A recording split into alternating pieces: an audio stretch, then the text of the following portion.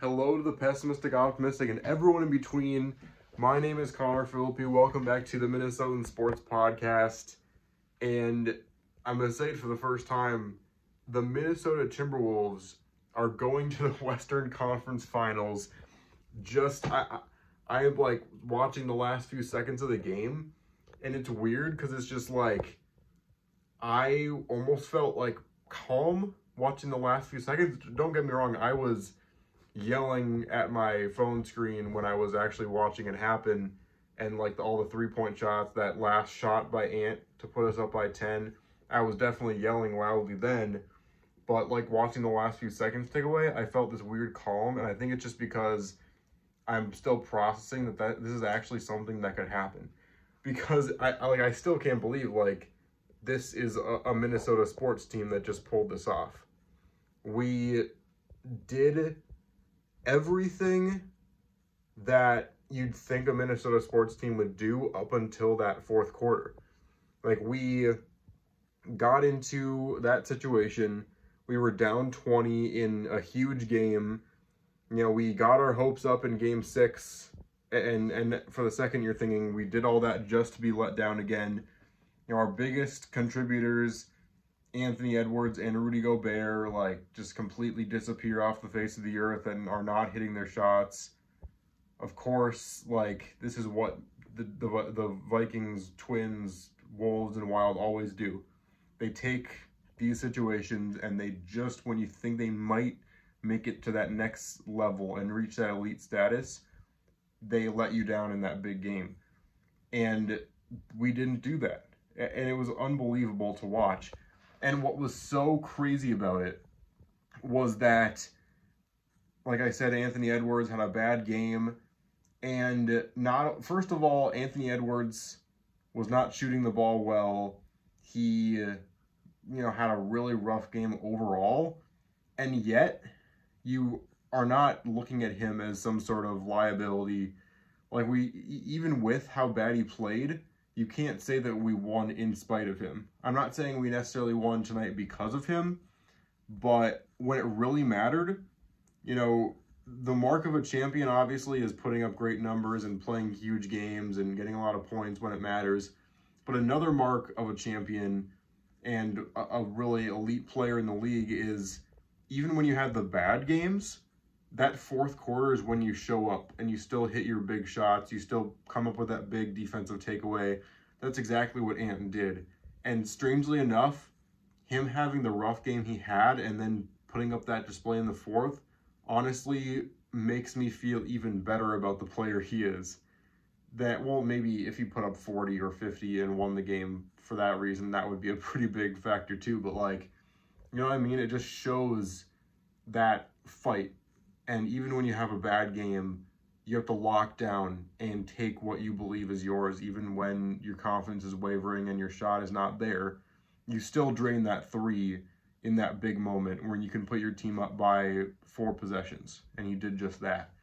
And on top of that, it's just the fortitude and the just will to win that this entire team has.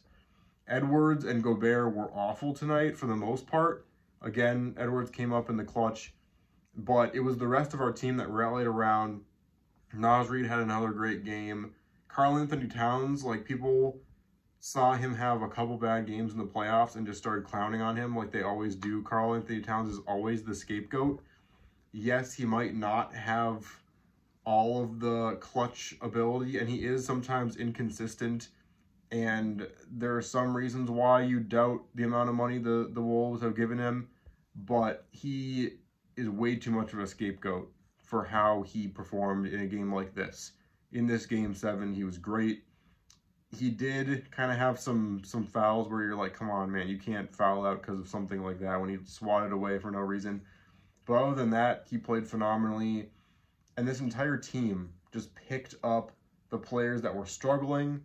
And when your best player, and probably the best player in this league right now, if not top 3, when that player on your team is having the worst game he's had in the playoffs in a game 7, and he's, 6 for 24 throughout the game, and he doesn't have a shot, what are you going to do as a team? You have to pick them up. And that's exactly what we did.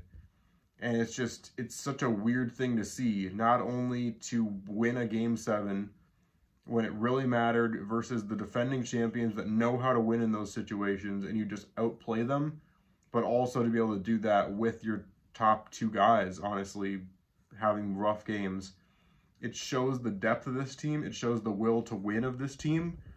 And it shows all the qualities I need to see of potentially a championship team. I'm not saying I'm locking it in that we're going to win the championship, but we have all the tools to do it now. We're going now to play the Mavs. The series, I think, starts on Wednesday. And we've got Kyrie Irving. We've got Luka Doncic, I think is how you pronounce it. And it should be a really good series. I just hope we don't underestimate this one, because that's the danger, right? You go in and you defeat the defending champions. You go to Game 7. You prove everyone wrong. And then you just can't be like, okay, phew, we can breathe a sigh of relief. The big, tough series is over. No, the Mavs just overtook the Thunder, and the Thunder were killing the Wolves all season long. This is a worthy opponent for potentially making it to the finals here, and you have to make sure you play them seriously. So it should be a really good series. I expect this series to go 6 or even 7 again. It would be crazy to have a Game 7 in Minnesota to try and make it to the finals for the first time ever. But yeah, second time we've ever been to the Western Conference Finals. Second time we've ever won a Game 7 in the playoffs. And Kevin Garnett's birthday, of course, and the anniversary today of the last time we did all those things. And so it was just a really cool moment, a huge moment in Minnesota sports, because it feels like this is an energy in this state in terms of sports that we haven't seen in quite some time. Even with the Twins' success this last season, there's something different about this year, and the Wolves look like they're actually a contending team now, and it's just really exciting to watch. I was initially not going to do Raw reactions to the postseason because I thought people might think that I was like a hypocrite for only starting to do reactions to the Wolves once we became good. The reason why I don't make videos about the Wolves in terms of like analysis and stuff is just because I don't know nearly as much about the NBA specifically as other sports. That's why I usually just do the NFL and MLB. Same thing with the NHL. I'm a diehard Wild fan, but I don't do too much within the Wild because I don't know hockey as a sport, like the intricacies of it very well, and so I don't want to like just throw out general information and just it wouldn't be a good video. And I do the same thing with the Wolves.